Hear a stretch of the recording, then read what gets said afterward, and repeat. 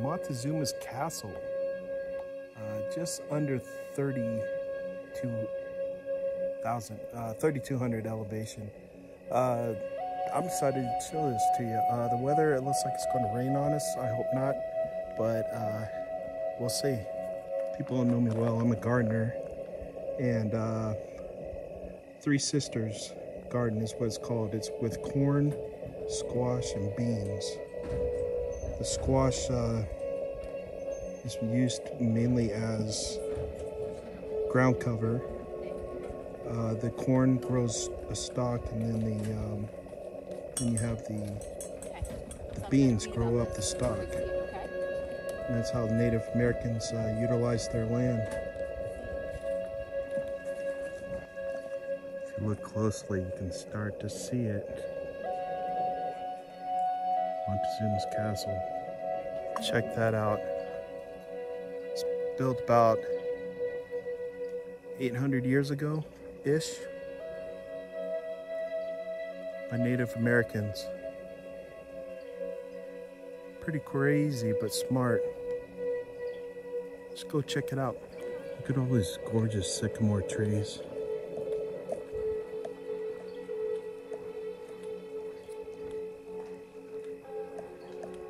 Pretty beautiful. And there she is.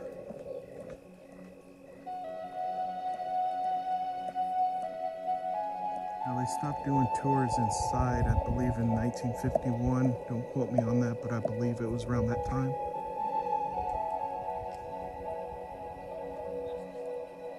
I assume they used ladders and everything else to get up there.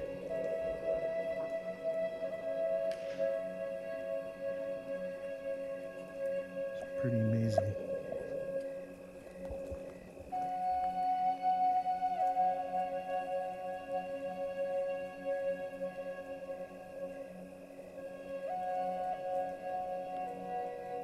Pretty crazy.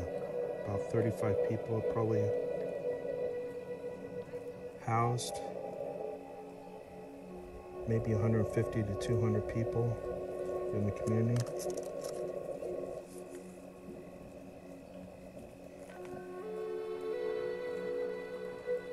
They were great farmers. Definitely great farmers.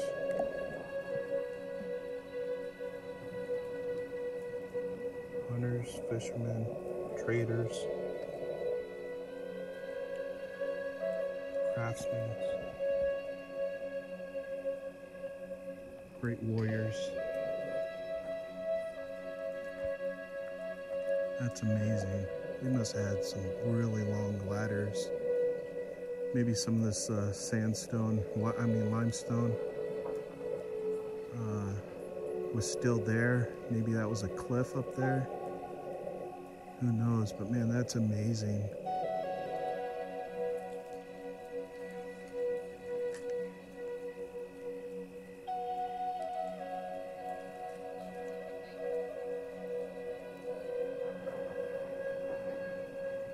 Early on, they thought it was the Aztecs from Mexico that built this, but there's no record of that. As far as I know, they don't really know who built this.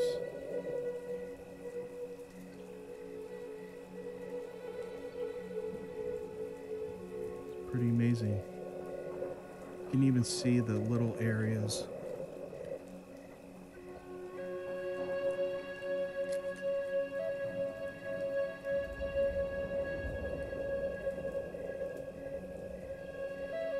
Wow, pretty amazing.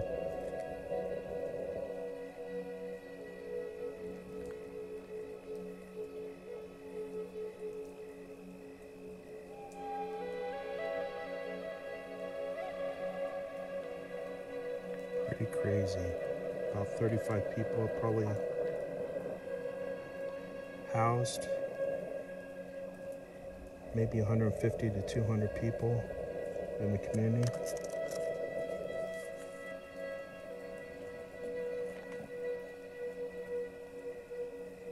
They were great farmers. Definitely great farmers.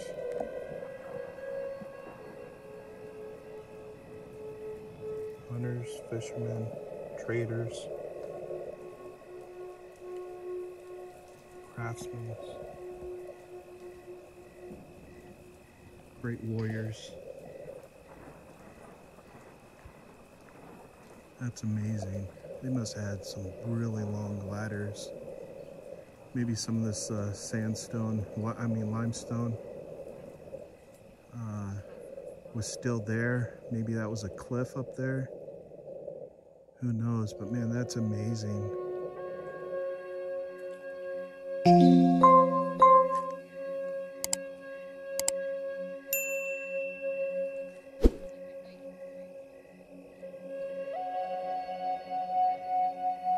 Early on, they thought it was the Aztecs from Mexico that built this, but there's no record of that. As far as I know, they don't really know who built this.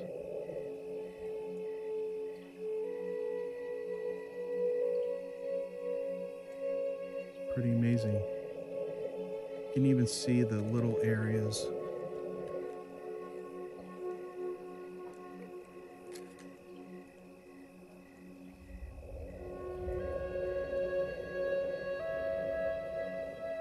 Wow, pretty amazing.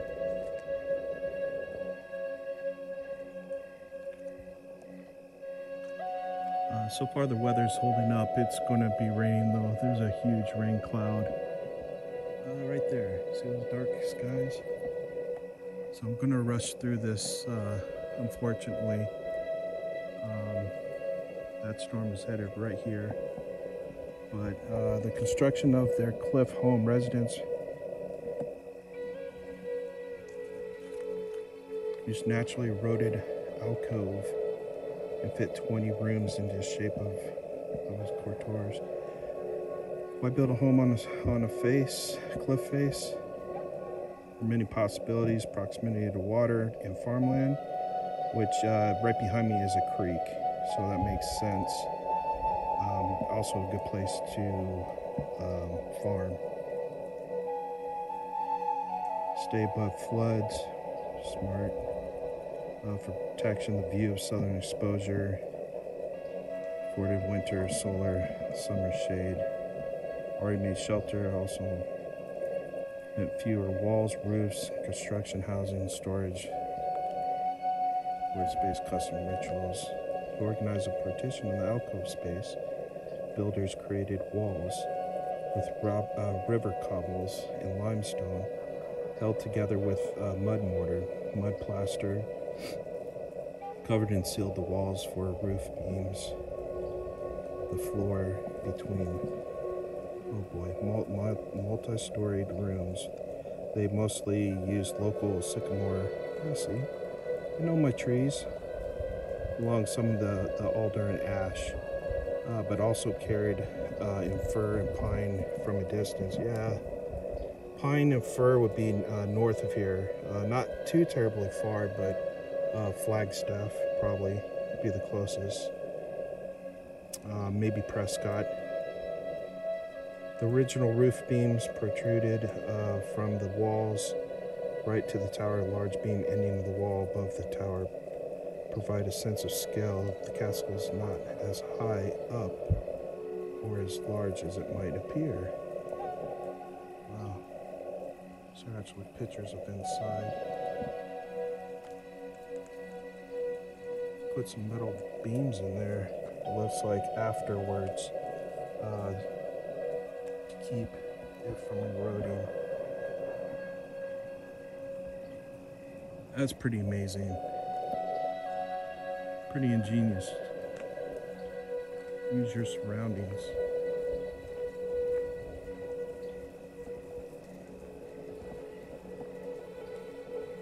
Around the year 1400, people began leaving their homes here. 500 years later, its walls were still largely intact. I wonder why they left.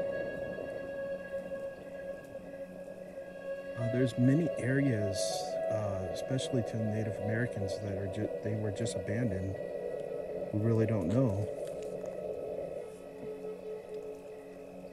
Don't know if they got sick but there's no graves or anything.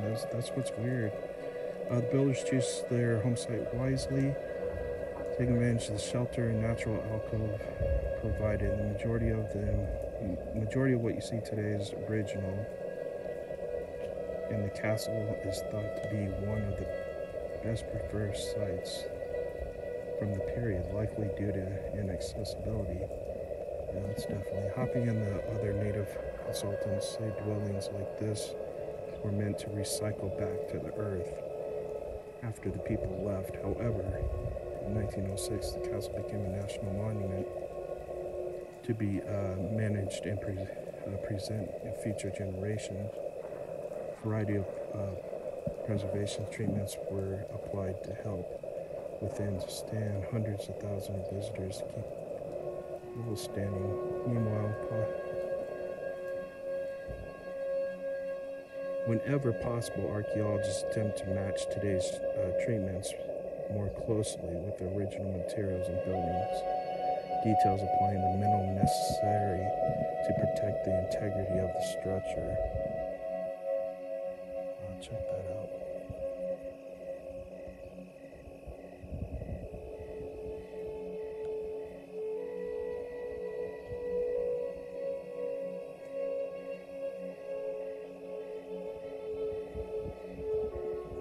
Pretty amazing. It's a really beautiful area. Here's the creek that would run water. I don't know if those are leaves or water. I can hear running in the background.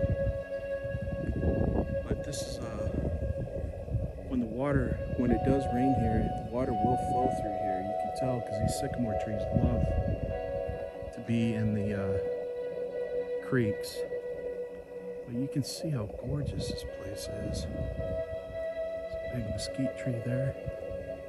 Some more mesquite trees. It's a gorgeous place.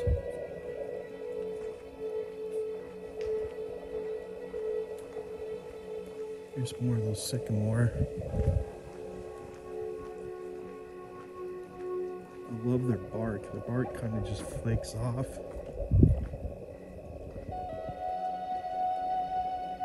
And it makes this like camouflage looking colors. These are wrapped to get protected. Yeah, these are gorgeous.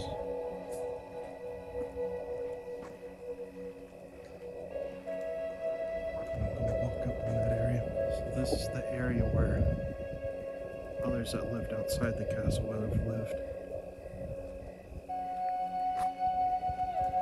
Different levels. You can see the stonework there, and also there. But then these were old dwellings here. You can see foundations.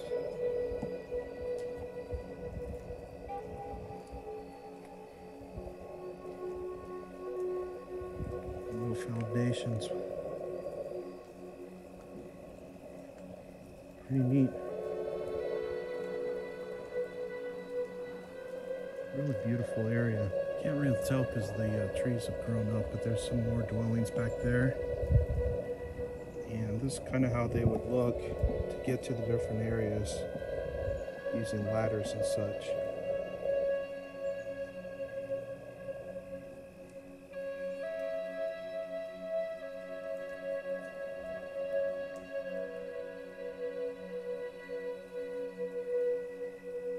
Pretty cool. This is one big loop, basically. It takes you down. I believe this is the creek back here.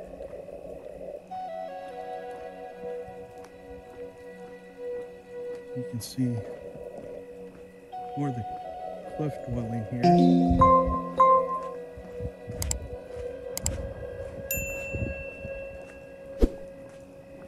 Pretty sure that's the creek.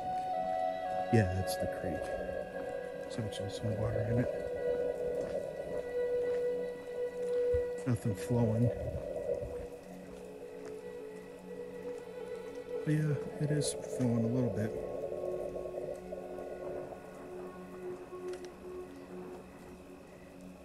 Slowly but surely. I'm sure this is what the farmers used to help with their farms.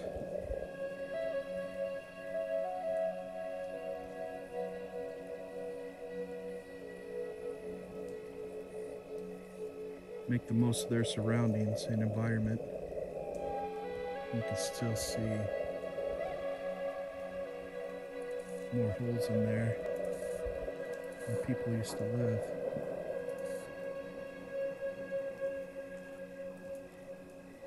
Beaver Creek. It's always been a major focus of life in the Verde Valley. Makes sense. It's hard to have life without water, and it's amazing how much we waste water. It's our most precious thing that we have. Yeah, they say here that they used the water to irrigate the fields of corn, beans, squash, and cotton. Cotton takes a lot of water to grow. They also hunted animals attracted to the creek.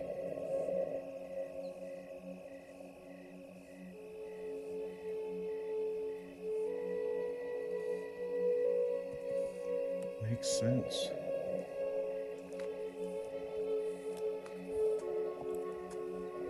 Curious if they built canals for the corn, for the water to go to the corn.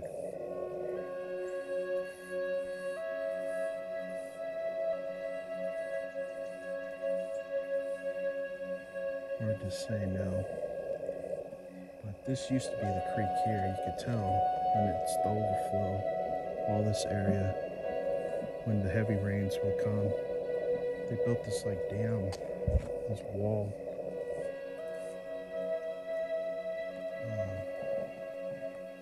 This was not by the Native Americans. This was definitely after, but to try to keep the water all on one side.